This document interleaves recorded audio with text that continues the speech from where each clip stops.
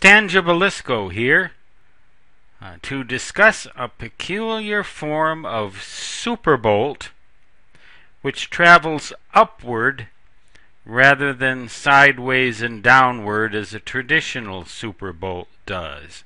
Now, in a video for ham radio operators primarily, I talked about a phenomenon called superbolts, where the lightning goes from the top of the cloud, which has a positive charge, to ground and is vastly more powerful than an ordinary lightning bolt. A superbolt is also known as positive lightning or a bolt from the blue. Positive lightning because the leader, which establishes the channel, the conductive channel for the bolt itself, travels outward from the positively charged top of an anvil cloud, a thunderstorm cloud, typically 10 miles altitude, usually travels outward horizontal a little ways, sometimes quite a long ways, and finally veers down and reaches ground. And when the return stroke occurs, which is in the other direction as far as electron flow goes, that is from the ground back here to the positive charge, you get a massive amount of current, and the potential difference necessary at the top of the cloud to build up enough to create a superbolt is sometimes as high as 1 billion, that's 1,000 million volts, between the top of the cloud and the ground. This distance between the base of the thunder shower and the distant strike where the superbolt finally reaches the ground can be up to 15 miles. That's why now when you hear about severe thunderstorm warnings from the National Weather Service, they will often mention that lightning can strike up to 15 miles away from a thunderstorm. So if you're a ham radio operator and you get your station fried to a crisp from a thunderstorm 15 miles away, it's not just a horribly weird and twisted imagination turned real. It's just plain bad luck. But there's another form of superbolt where this positive charge, remember up to 1,000 million volts, creates discharges that travel upwards. Upwards to where, you might ask?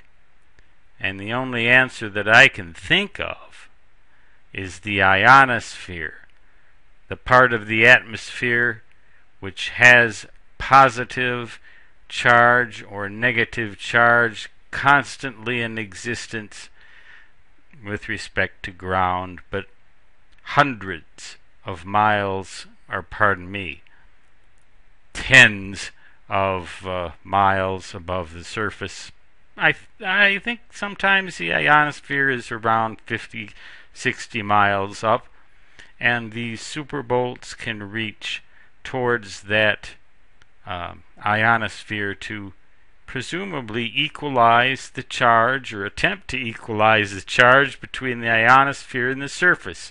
They'll never succeed, of course, but all over the world, considered at one time, you'll get about 100 such attempts every second.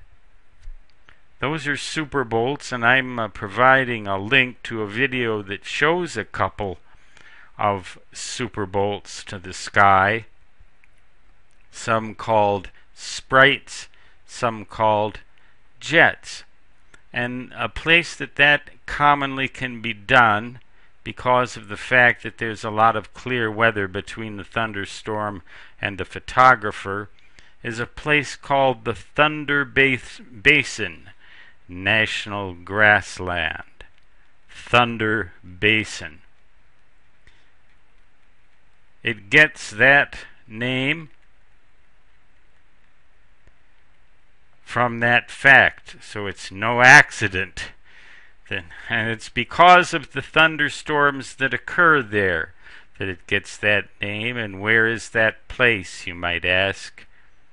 It's in Wyoming, not 100 miles from the black holes of Dakota Territory, United States of amateur radio and the United States of adverse weather, and we're in that season right now. I can vouch for that. It's the very beginning of July, and the thunder prowlers are busy every night. Just because the forecast says clear doesn't mean a doggone thing.